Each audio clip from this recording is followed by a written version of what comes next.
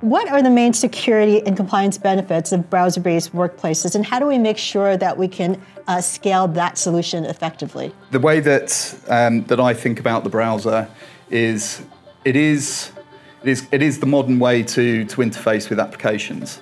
Now, what you might have heard is that hackers don't break in; they now log in. So they start at Identity, go down to an application that is hosted somewhere else because it's software as a service, and then maybe they move across to another application because your organization has connected two applications together that you don't know about, goes back up, maybe gets another identity, and then moves across the organization that way. So all of that stuff that happens in the browser, we don't see it on the devices and with our existing security tooling. So it's changed the way that we have to approach security and the kind of tooling and the approaches that we need to take to get that visibility of what the attackers are up to. When a malicious actor breaks into your network, sometimes they will seek to download their own tools, but sometimes all the tools they need are already existing on your network. They're already there, so they'll just reuse your management tools to actually cause further damage and mayhem in your environment.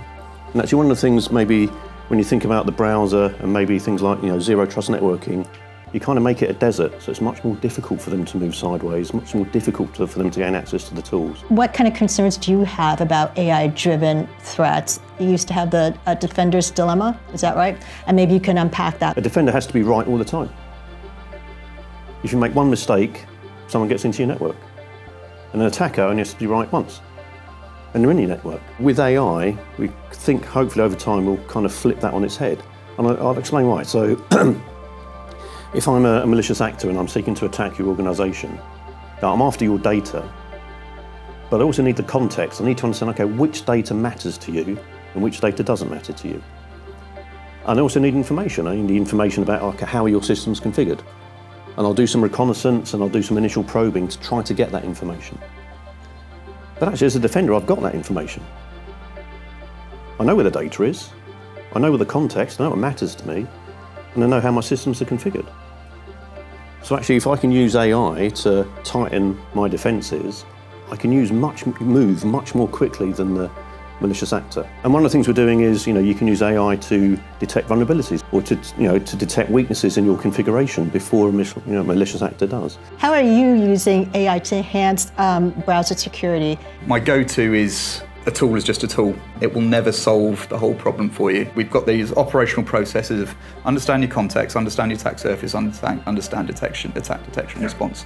We've got this emerging challenge around agentic AI where the agents are going to start forming their own connections and start talking to each other based on the mission and the objective that they've been set. So how do we develop that idea of context and what's important and what's normal in that world, and then work through, well, actually, this does look like a misconfiguration, or this does look like the agent stepped outside of its guardrails, and therefore we need to go and kind of do the attack surface management piece, or it looks like there's a malicious actor or there's some sort of malicious agent in there, and therefore we've got to run incident response. So it's thinking about it as an operational process rather than necessarily a tool that's going to do any one of those three things.